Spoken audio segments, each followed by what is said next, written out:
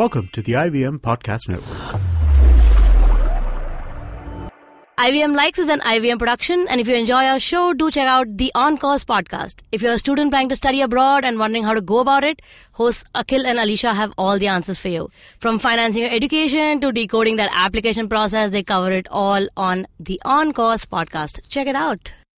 If you're a listener of IVM Likes and a socks fan, which I'm sure is a Venn diagram that's totally possible, I have great news for you. You check out the Moja Club. They make amazing funky socks that you can buy on their website, or even better, just get a subscription. Sign up for 6 months or a year and you'll get a pair delivered to your house every month. They'll even throw in a free pair at the end of the month. And if you go to their website, themojaclub.in right now, you get a whole 33% off by just applying the code IVM Likes. It's IVM Likes with no spaces. 33% off. Did you hear that? Themojaclub.in.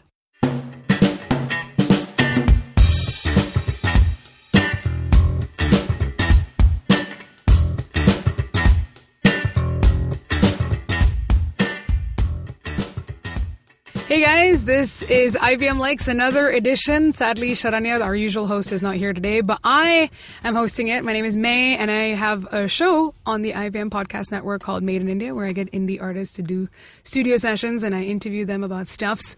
We've also got Navin, who is the producer of various shows, like Cyrus Brocha's show, Cyrus Says, as well as Geek Fruit, and you have your own show called Keeping It Queer. That's right, plug up top. Plugs. And we have a very special guest. He's practically an honorary, IVM member of sorts. It's Peter Abraham. Hey. Thank you. Yes. Pleasure to be here. Yay. At IVM, the place I've never been to in so many of these last few days. And it was only recently I discovered Peter Abraham is not a musician. I was thinking of Peter Gabriel all my while I knew Peter Abraham. But that's a quite cool name, I would say. It's a really good. I'm liking it. I'm a huge Peter Gabriel fan. Yeah. So well both done. of you have cool names. I'm so jealous. Because Navin Narona is not cool enough. It's not cool enough. Doesn't Really get the traction it yeah. should. It doesn't get the skirts The scuds. up like I would want to. Like you'd want the scuds. So as usual, IVM Likes, where we recommend a TV show, a film, and a book. And later on in the episode, we're going to be basically telling you about feel-good things that you go back to, stuff that you love that you don't really do or listen to or watch or eat or whatever it is, and then you go back to it because you miss it. So firstly, we're going to throw this down to Navin, who's going to recommend a film today. Yes. This is a great movie. I always start my sentences with whatever I'm recommending is great, so just go for it. Of course, it's about what stuff you like. It's got to be great. So it's because I never really knew about this movie until I started researching LGBT movies and movies based on characters which are not the regular stereotype guy falling in love with a girl, So I came across this movie, and what surprised me was the cast, first of all, because it has Guy Pearce, Hugo Weaving, and Terence Stamp. Whoa, that's... And Guy Pearce and Hugo Weaving in the movie are drag queens. And Terence Stamp is a transgender. And sounds like fun already. They have their own cabaret show, and they go around on a bus called Priscilla, traveling across the Australian outback. So the movie is called The Adventures of Priscilla, the Queen of the Desert. And, I like it. I want to be at this party. Yeah, and the movie is just this amazing. You get to see the whole scope of Australia, and you see homophobia, you see friendliness, you see different. So there's also great music in use because it's the 80s. They use a lot of cabaret music. They use a lot of Madonna, Gloria Gaynor, and stuff like that. So a very lively the champions of the 80s. Yeah. So the music and the way the movie is shot and the way these actors bring out the best. Hugo Weaving as a drag queen, I would never imagine that. No, and then I saw it and Guy Pearce, man. Guy Pearce actually sells himself as a girl in a scene where he goes to get drinks, and these hillbillies from Australia come to flirt with him, and he's like, yeah, what's a girl got to do to get a drink around here and stuff like that. And it's only when he raises his hand to do a cheers, then they realize that he has muscles, and also then they start bullying him, and then Terence Stamp comes in and does a very badass scene. So it's just they fight homophobia in their own way, but these are essentially the characters, two drag queens and a transgender on a road trip. And I just fun road trip, man. Clearly I'm missing out on life. And so somebody asks them in the movie, what do you all do for a living? What kind of cabaret do you do? And Guy Pearce again says, we dress up in women's clothes and parade around mouthing other people's songs. That sums the movie up. It's just outlandish, it's fun, and it's also serious in a way. I like it. Because all three of them have histories as well. But this movie was actually one of the big highlights of that particular decade because You've seen it? I haven't seen the entire movie. Okay. But I was really too young at that point in time, so I'm still quite young, though. I love that, like, next to Navin, Peter and I sound like full-on voiceover artists doing this entire show. Yeah. But it was, and obviously at that point, because I was so young, the concept of LGBT and, the lifestyle that people like they lead was something that was very new to a young Indian boy at that point in time. So this movie was a pretty big eye-opener, I think, not just for me, but for a lot of people at that point who weren't really exposed to the fact that, there's a whole different set of people who are also out there sharing planet Earth. Yeah, and they're no bones about it. They're like out there in the open, putting themselves. I mean, it's a road trip, but it's also them and that show. Yeah, right. That's really fun, and it's a lot of fun because the way they do it, they dress up, they jazz up, they are wearing these exuberant costumes, and there's an entire song choreography to like them just standing on the bus. There's a desert, and there's this wide shots of them just posing, and then the dupattas or whatever, they're just flying in the air. It's so glorious. It's just so much fun to watch this movie because it celebrates life. No matter how you liberating. It's liberating, and the fact that you can go on the road and be yourself is what matters. That's. I mean, you guys have probably seen Mad Max, the new Mad Max, of course. Yeah. And just imagine that scene in the desert where they're going completely ballistic, buck, on the big machines and whatever. Yeah. This is a very fabulous. Replace drag queens there and make it like. So it's pretty fun. So it's like Mad Max, but with drag queens. Like the cast. I like that description. like the cast of RuPaul's ran away and ended up in Mad Max.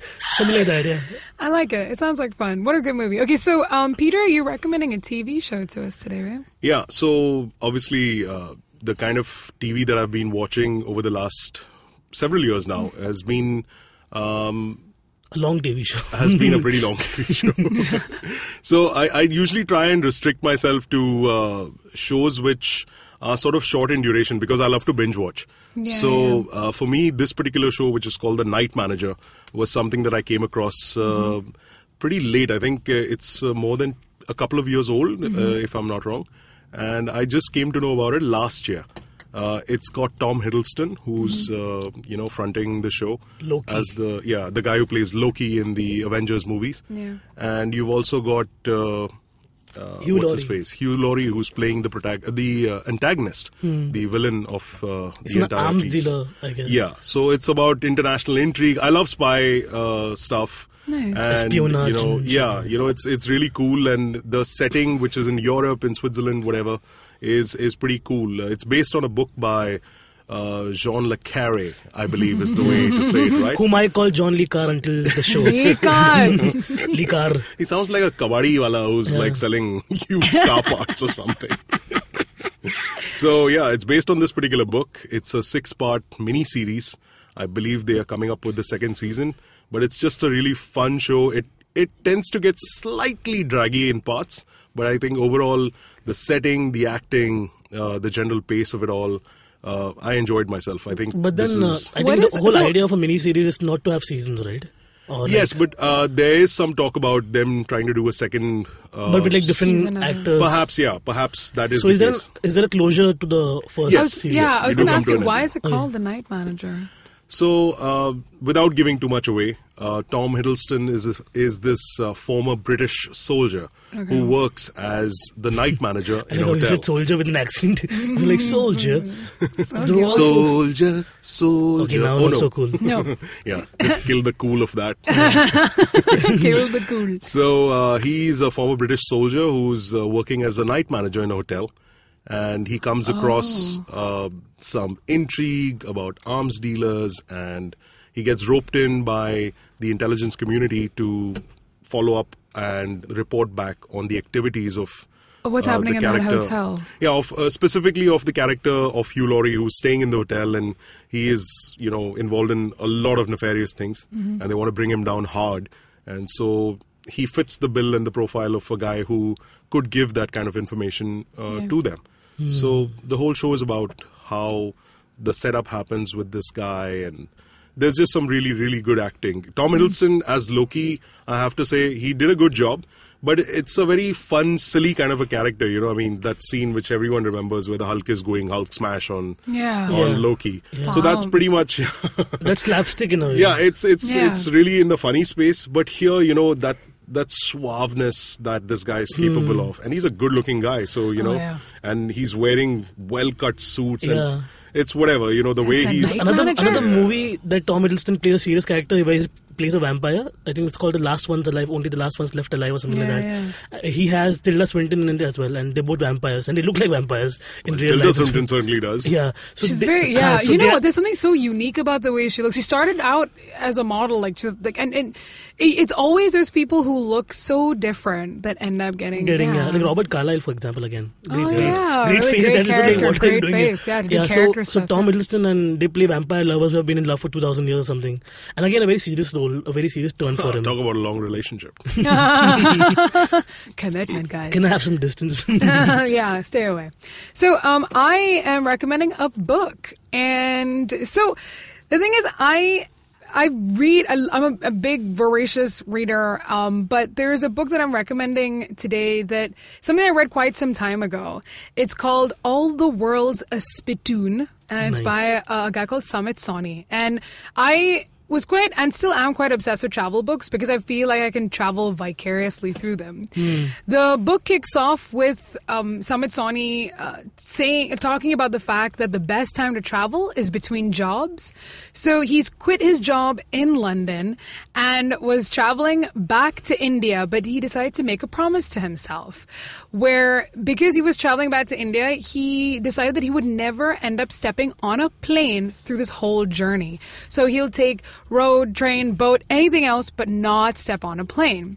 And so it's split into 6 sections, the book, which is basically how he travels from London back to India. So it's Scandinavia, Russia, Mongolia, China, Tibet, Nepal, and then he lands up in Delhi. Nice. So the book, when you're reading it, isn't just about like crossing these distances or whatever it is. It's also about getting an idea of that local culture and social aspects of each place. And every destination ends up being this new world of people and habits and rituals and culture.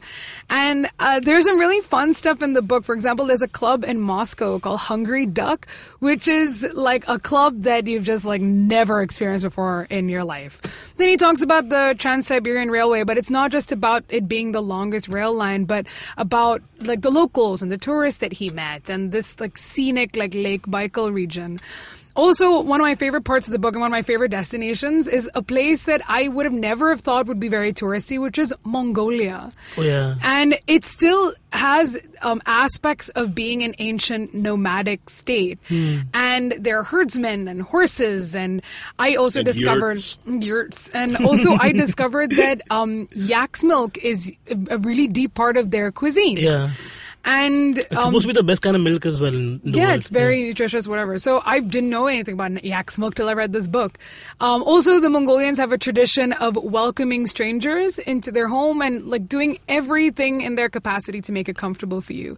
There's also a market called the Ulaanbaatar, which is the black market. It's like an illegal market, which should be on your to-do list when you swing by Mongolia and stuff. Sure, next time I'm and there, yeah, when you're there, you just go over to... Andheri se right. So they even have this thing of like being pickpocketed at that market is become a tradition more so than a crime now. So it's like there's a lot of stuff that he talks about in the book that's really fun. There actually is even one incident in the book where he nearly has to get on a plane because the visa that he has, so he's in a lot of places transit because you're taking the road, right? And the visa doesn't cover this like one tiny town or village or something, and he literally has to beg the officers to allow him to travel by any other route but a plane, and he ends up taking like a hovercraft over a frozen lake or something like that. It was really nice. That sounds like fun. So I also have a really interesting story about this book, which is that I have this funny feeling this is the only book he's ever written. I don't know about any other book that Sumit Soni has written. He wrote this one book and that was it. And I actually lost the book, as you do when you recommend it to a friend and they borrow it and they never return it. And That needs to be stopped. That definitely I know. needs to be Return curbed. books, people. God. Or don't give it to people. I stop. Like, I don't do a book exchange unless like he's giving me something else, which is nice, and like I know that I shouldn't be this matters. glorified librarian. Yeah. Yeah, I'm basically a librarian. Is I giving did all a my books. very bad deal when I gave my Life of Pi instead of White Tiger. Now I have White Tiger and my Life of Pi is gone. Aww. I'm like, not even a hardcover, Sadness. dude. What the What the hell? So you know what? Because I'd lost the book, I was actually willing to invest in a new one because I really wanted to read it again. Maybe take notes, like if I plan a future trip. But you still have enough notes right now as well. Yeah, a little bit. Synopses. How old is this book? I'm actually not sure. I'll have to find that out. I can't remember how old it was, but I read it like, I don't know, in the 2000s. That's when I had found out of the book. So, for a couple of years, I actually was trying to intermittently, of course, try to get a hold of it. My brother was pretty obsessed, and it made it his mission as well to find this book. And we even contacted the publishers and found out it was not in print. So I don't know how, but I found out that Somit Soni had basically moved Kit and Caboodle to Andaman and Nicobar Islands and started a resort there on Havelock. And so I somehow found him on Facebook and I messaged him. And I told him about this whole story about how much I loved his book and I wanted to get a hold of it again, but I can't because the publishers aren't printing it anymore. And I myself lived in Port Blair for a couple of months before I went to boarding school. So I was like, sort of like talking about, oh, you're in Havelock? You know, I love the blue seas of Jolly Boy and Neil Island and things like that. So he actually, we ended up replying like many months later. I actually thought that maybe he just never checks his Facebook or something. But he replied back saying, very happy to help, immensely flattered that you like the book and will source a copy for you and send it. And he sent me a copy. So cool. Beautiful. I Very know. cool. It's a sweet story behind the book Nice. too, guys. So recommendations for today. Okay. Our Peter's TV show, The Night Manager, a film. We'll have to read out the name of the film again. The Adventures of Priscilla, Queen of the Desert. Excellent. And my book is All the World's a Spittoon by Somit Soni. The only copy is with May herself. Yeah. I think so. Unless you go to I'm Andaman. lending it to no one. Unless you're aware of the geography of Andaman and you can just lie about anything and you're like, yeah, I also live there. I love this, whatever. What The do blue you seas say? Thanks, of yeah, guys. Jolly Roger. I'm just saying, there's a way around it. So try to get him to just basically send everyone copies of his book. Many months later. Much later. Maybe So, we should be yeah. Somit Soni's publishers. Or just right put a now. message in a bottle and send it. It'll reach Yeah. Andaman someday. One day. So, those are our recommendations for today. We'll be right back after this break to talk about stuff that makes us feel good. Rants, crazy conversations, absurd questions, and everything in between. Cyrus Says is the podcast where I, Cyrus Brocha, let loose and talk to interesting people from across different walks of life. Well, people who are available, actually, not more than that. Catch new episodes every Monday on iTunes, Audio Boom, or the all-new IVM Podcast app. Happy listening, but only for a few minutes. Hey, we're back on this break. I'm with Peter and Navin. Our next segment is basically we try to pick weird things that we like to talk about generally besides TV shows, films, and books. And today our question is the feel-good things you go back to. Could be anything from music to chocolate to your grandma's house. So, Peter, what is your feel-good thing you like to go back to? I guess music has always been the fallback in many of these instances. Mine too. And since I'm like an 80s child as far as my musical influences are concerned, I love listening to those bands of those times which were in that real pop, fun, and like an overly saccharine, love songs. Yeah. And top of the list is, Spandau ballads. Spandau Ballet. And I it's love just you guys. like everyone who hears the ha ha ha ha. You see, there you go. It's just this much is true. that's right. May and Navin can be found here every week, spinning out the tunes. Spandau Ballet. I've waltzed to that song with many a girls. Waltz Yes, to that song. waltzed to that. Waltzed. I don't think I've ever waltzed before. I feel like my waltzing Days are behind you. No, I could waltz, but I don't think I've ever waltzed. No, we should do it Will one you teach after. me to waltz? I will after this. So sweet. We'll play Spandau Ballet and we'll We do waltz. this. We shall do It's this. meant to be. This is It's what we meant to do be. in our office. We waltz to Spandau Ballet. So what's yours? What's your feel-good thing you always go back Yeah, to? so I, as Peter said, music was the escape for him. I would also escape into something or the other. So when I was a kid, my mom would like be very busy around me, and she put me in front of the TV, and I would basically watch that. Yeah. So I remember on Doordarshan, I never got to watch the Disney Jungle Book, the one that came out in 70s. Really? Yeah, so I got my first exposure. I have both the copies. Guys, wait. I have it on calm VHS, down. dude. So I got my exposure in terms of the Shinian, Shingen Jungle Book, which was the anime version of that. Like some Japanese guy made the whole story in an animated form in Japanese style, and that was what Doordarshan would broadcast. So my exposure to that was that, and that whole show had the opening song Jungle Jungle Baat Chali Hai Pata Chala Hai Chaddi Pehen Ke Phool Khila Hai. Right. So that became... In you Japanese, have no of idea. course. Japanese, yeah. No, of course. in Hindi. What? Yeah. No way. Yeah, They so dubbed it. That too, Udit Narayan son sang it. Oh my Aditya God. Narayan, when he was a kid. Yeah. Jungle Jungle Baat Chali Hai Pata Chala Hai Yeah. Chaddi Pehen Ke Phool Khila Hai. That was the whole song was like a proper thing, and that stayed in my head, and I would keep going back to that. Like years after I discovered YouTube, they have all the episodes online, so I would go back. You can watch it online? Yeah, so it's so cute and nice, and it's like there was a nice red panda in it, so it's my comfort thing to go back. Yeah. And there they really like, because the Jungle Book is a movie, right? So you don't really get to know the characters really well. But the depth of what Rudyard Kipling wrote in terms of the Indian forest and everything you see in that show, where the wolf, how they hunt as a pack, how they train Mowgli, how his whole arc with Sher Khan comes into practice. And Sher Khan, by the way, in the Hindi version was voiced by Nana Patekar himself. Really? I'm not even kidding. That's kind of awesome. Yeah. He'd be so great. Idris Elba hasn't got any shit on Nana Patekar, guys. I'm telling you. Nana Patekar is the best. And so the whole show itself is so nice to watch in general, because it's kind of like, you see, the animation is okay, but then the whole fact that you get to grow up with Mowgli in a real sense of the term. Right. So that, I love Mowgli, and I go back to that all the time. That. So for me, actually, the feel-good things to go back to is just like Peter about music. Because, and this happened to me very recently. I met like an ex-colleague of mine I used to work with at NH7 at OML. And we were talking about just music stuff. And when I was in the UK for about 6 years, and I went back to all these bands that I was obsessed with and I loved and were listening to from my college years when I was in the UK. So bands like The Foals and Kaiser Chiefs and Kasabian and the Yeah Yeah Yeahs. And it was so nice because, like, I know everyone's just like, I have no idea what you're talking about. I only know Spandau Ballet. But these were like some of the artists that I was and really. Chaddi Pehen Ke Phool Khila Hai. So these were the artists that I used to get really obsessed with, because I was really into sort of not independent indie, but like indie rock, like the alternative rock, indie rock scene, like when I was in the UK. And so I basically went back to this entire collection of music that I forgot about a little bit. And it just made me miss like my days in the UK, because I used to be able to see them live there too. It's not like you can see any of the artists like live here. So like Snow Patrol, I was so into Snow Patrol, them, you know. Yeah.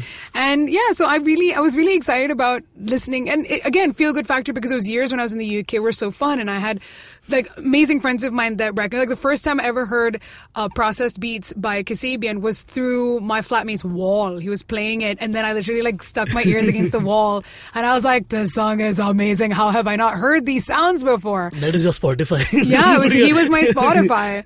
And then there was a club in Cheltenham where I lived called the Fez Club. And Fez was where all of us like weird media people would sort of go to. Weird media people is right. We are all weird, man. Because there was another club called Moda, which all like the sports campus guys would go to, and I was like, oh, it's like cheesy commercial crap.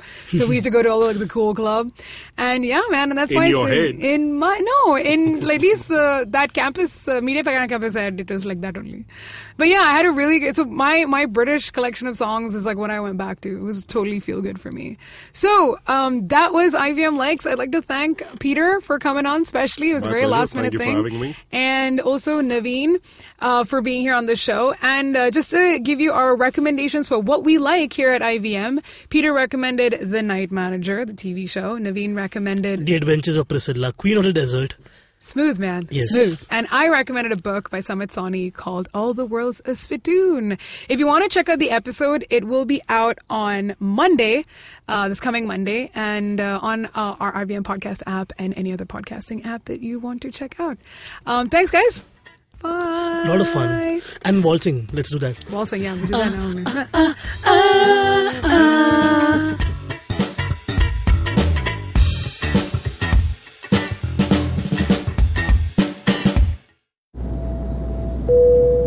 Good evening, ladies and gentlemen. This is your captain speaking. Sorry to say, but there's been a slight delay due to the apocalypse having suddenly begun. As you can see, there's death, destruction, and chaos taking place all around us.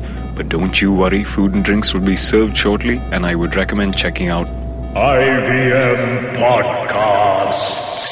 to catch some of your favorite Indian podcasts. We'll keep you going till this whole thing blows over. Thank you.